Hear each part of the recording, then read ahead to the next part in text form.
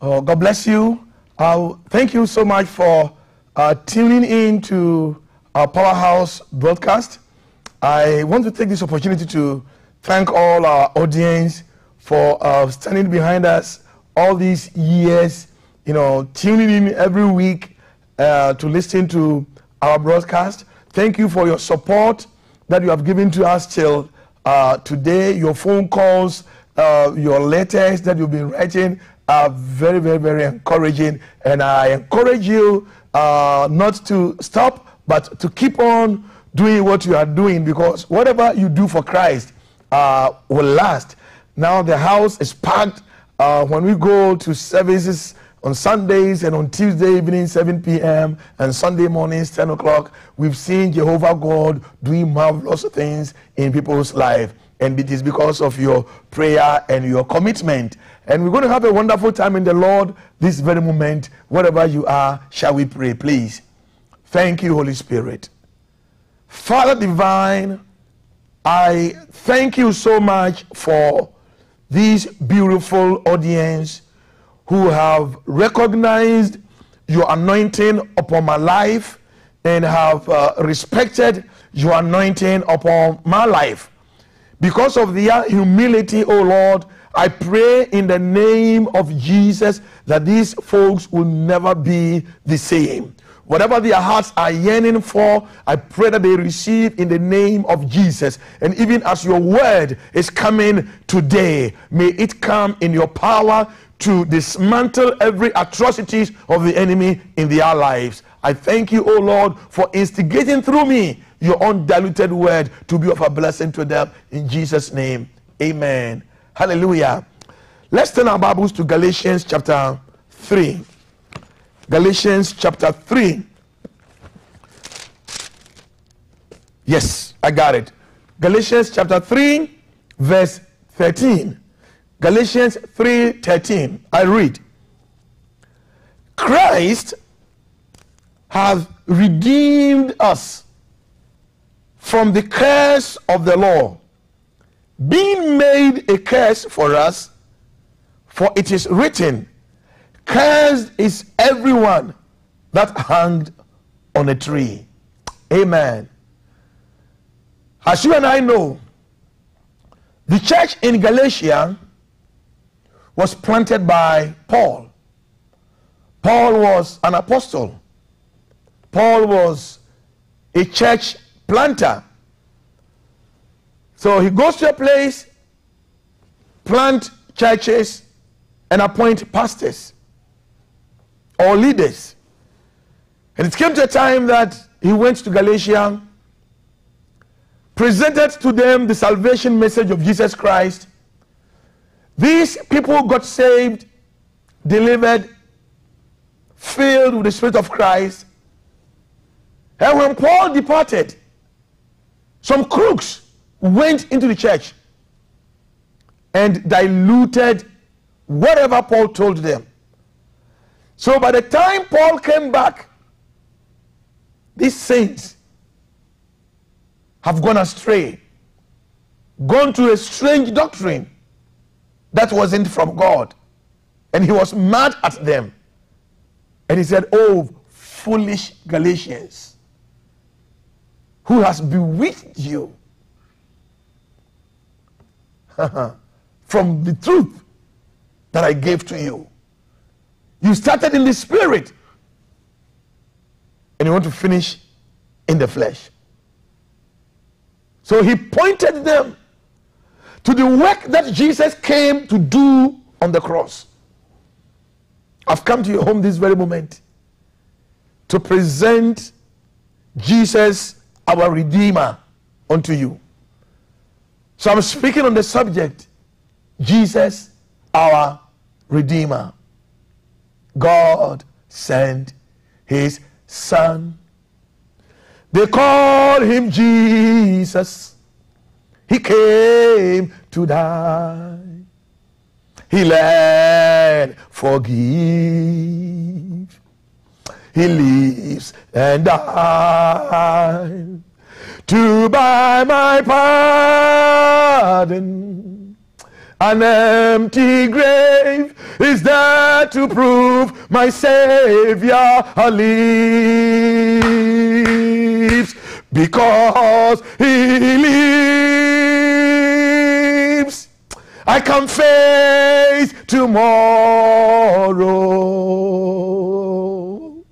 Because he lives, all fear is gone. And now I know, yes I know, he holds the future. And life is worth the living just because he lives. Because he lives, you and I can face tomorrow. Hallelujah.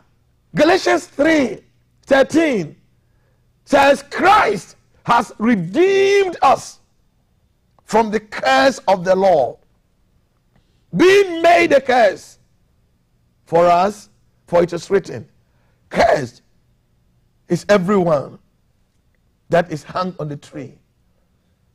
In those days, it was a taboo, it was a curse for anybody to be hung on the tree.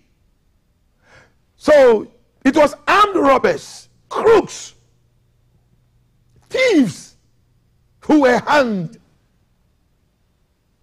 on trees. And Jesus went through this shameful situation. Why? For the purpose. Hallelujah. He became a curse. Jesus was made a curse for your redemption and my redemption. For 3 hours, God took his eyes from Jesus and he shouted, Eli, Eli, lama sabachthani. My God, why hast thou forsaken me? Because of you and I, Jesus became a curse. Beloved, something unique happened on the cross. And I want to show you certain things that took place on the cross for you and I. There was an exchange on the cross. Jesus was punished that we might be forgiven. The punishment that you and I owe, he became a sinner. He became a curse. In order for you and I to be forgiven. Beloved, when man forgives you, he still has it in his or her subconscious. The moment they see you, they remember. But I tell you, when God forgives you, he writes it off and remember no more. So whatever sin you have committed, I pray that this very moment you put it all on the altar. Bring it all unto Jesus. He will save you and he will forgive you and he will remember it no more. The real forgiveness is in God. Hallelujah. Jesus was wounded on the cross. Why? That we might be healed. The Bible says the chastisement of our peace was upon him, and by his stripes we were healed. Beloved, I go to Israel every year. Every year I go to Israel. I've been to Golgotha, where our Savior was crucified. I know Israel very well. Fly to Tel Aviv, rent a car, drive from Tel Aviv to Dead Sea. I'm here today in your home to let you know that that man of Galilee, Jesus Christ of Nazareth, he died on the cross because of your sins, because of my sins, and he's the only one who can forgive you from all your sins. Ha Kaba Sataya. Oh, praise the Lord. He was punished so that you and I will be forgiven. He was wounded that we might be healed. Before I became a Christian, I had a stomach trouble. I've told you people before. It came annually. And it's like someone has put a knife cutting my lungs. But from day one that I got saved, not going to church. I have been in church for a long time, but I was not saved. Until one day, about 30-something years ago, I met the Lord. I met Jesus. He forgave me all my sins, cleansed me and healed me. What sickness is troubling you? What are you going through? The Lord God has the ability to heal you through the blood of Jesus. 39 stripes. He took it on the cross. He was wounded for you and I to be healed. Thank God for doctors. They are doing wonderful jobs. But sometimes they get to a point that they will say, this is above our scope. We cannot do anything about this. Go home and die. But I prophesy to you, and I prophesy to you, and I prophesy to you that you are not going to die, but you are going to declare the works of God, because you have not finished what God has assigned you to do in this life. I don't care what the doctors have told you. What I care is what Jesus came to do on the cross. There was an exchange on the cross. What exchange took place? He was wounded on the cross so that you and I will be healed. Jesus was made sin with our sinfulness that we might share his righteousness. Putting on a white hat is fine. Putting on white clothes, going to church is fine. But putting on a white hat and white clothes does not make you, or don't make you, righteous. Our righteousness is not in works, but our righteousness is in the sinful nature that Jesus Christ put upon himself on the cross and died. Righteousness means having a right stand with God. So we should put this hypocrisy away and be real with God and know that our righteousness is in the sinful nature that Christ Jesus put upon himself on the cross so that we become righteous. Praise God. We are sharing his righteousness because of the sins, our sins that were put on him on the cross. And Jesus was made a curse that we might receive the blessings of Abraham. Jesus, our Redeemer, he came to redeem us from the curse of the law. We were bound, we were in chains. We had no hope, we had no strength. The enemy put us in his jurisdiction. But when he died, the earth shook.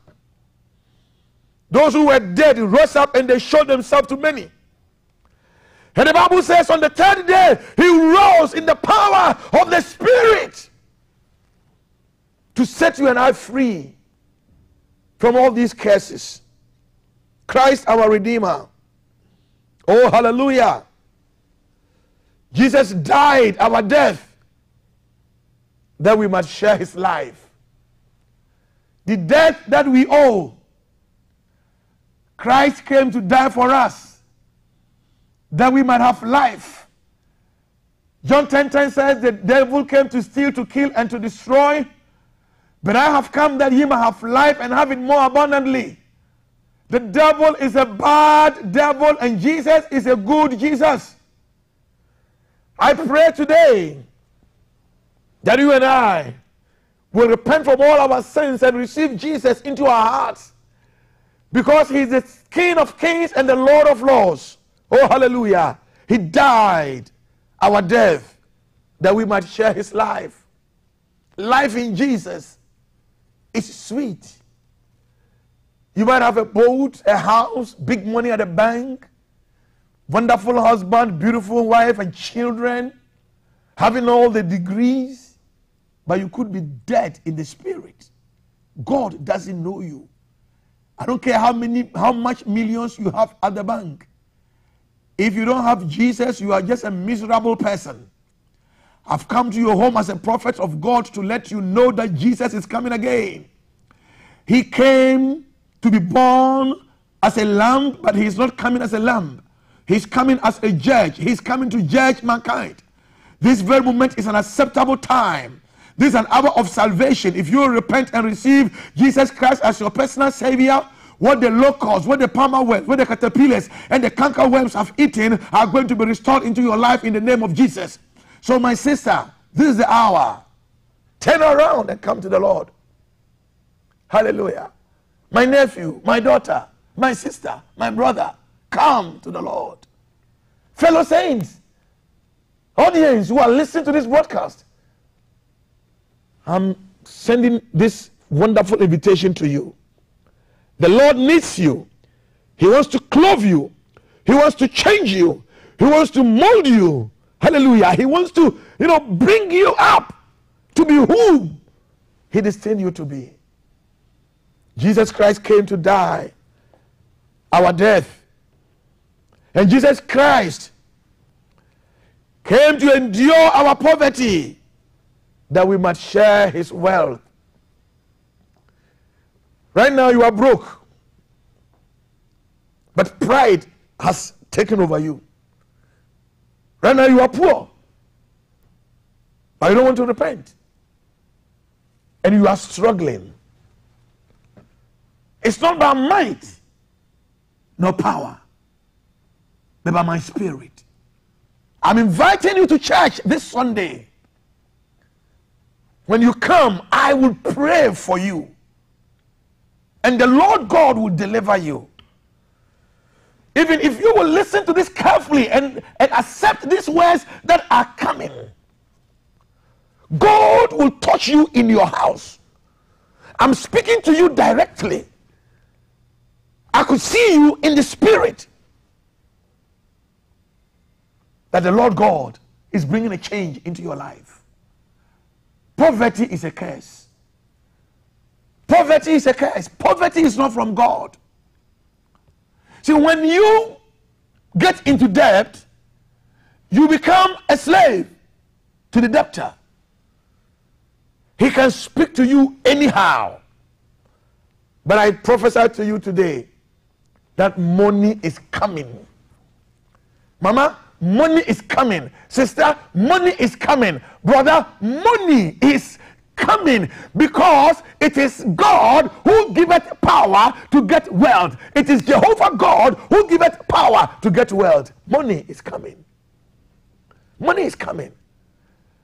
I could see that poverty is running away, because Jesus Christ endured our poverty on the cross that we might share his wealth. Hallelujah. There was a guy who was owing I think over $30,000, and he was so much frustrated and wanted to kill himself in Long Island. Just $30,000. He wanted to die. And somebody introduced me to him. I went and I said, praying for him and praying for him and praying for him. The following year, when I visited him, he gave me a check. And when I looked at the check, I saw I thought it was 60 cedis.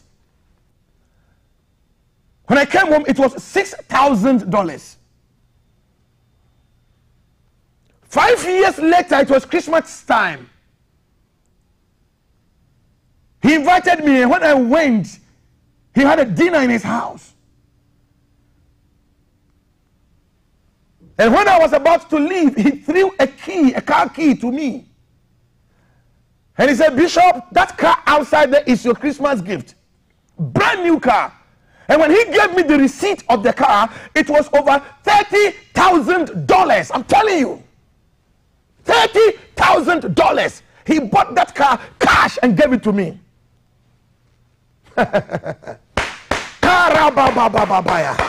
Hallelujah. We are serving a living God. We are serving a powerful God. We are serving an awesome God. We are serving a unique God. It is God who giveth power to get wealth. So I have not come to your home to get your money, but I have come to your home to release you from poverty. Poverty. Why? Because Jesus Christ endured poverty on the cross so that you and I can share his wealth. You are living on credit cards. God didn't create you to live on credit cards.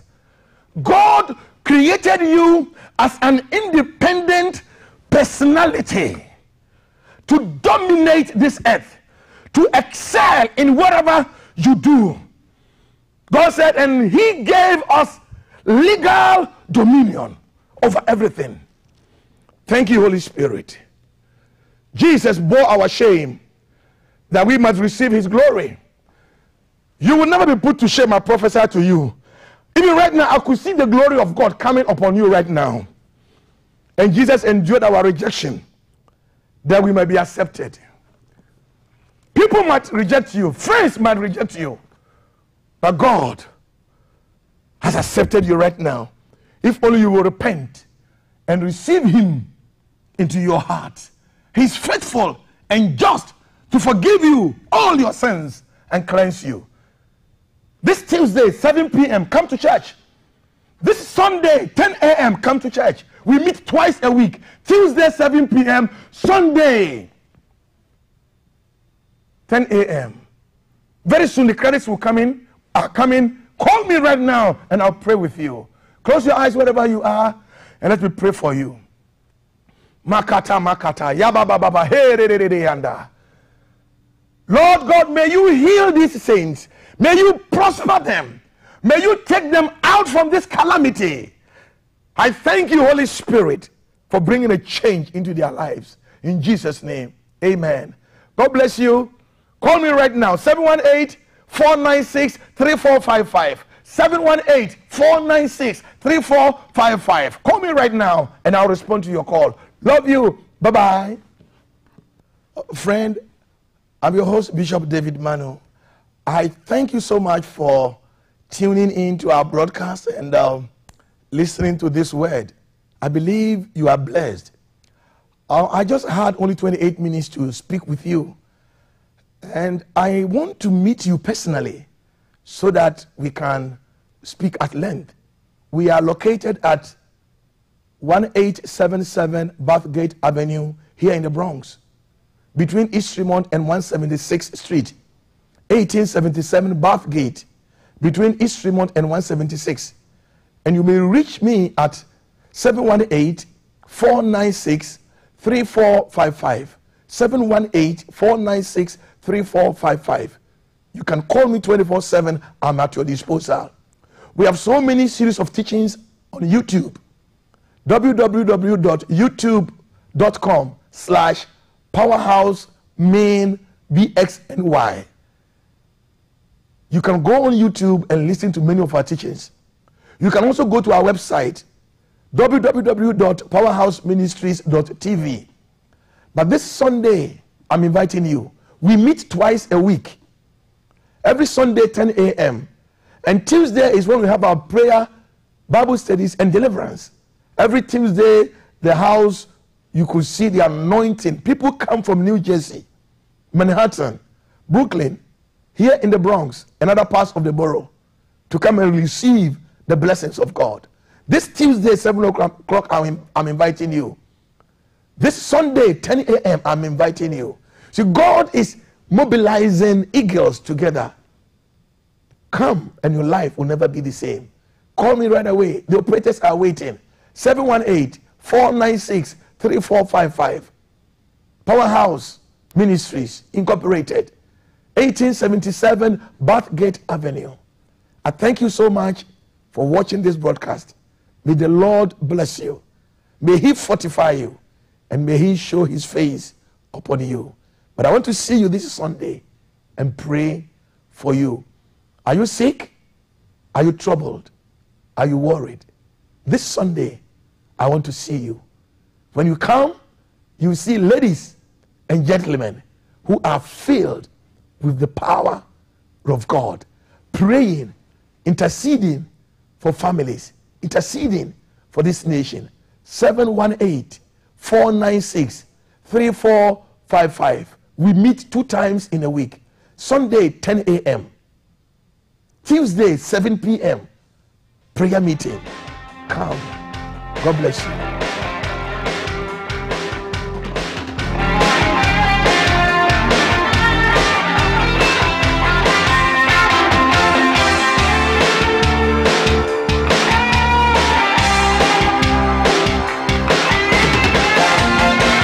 Sure, I'm ready.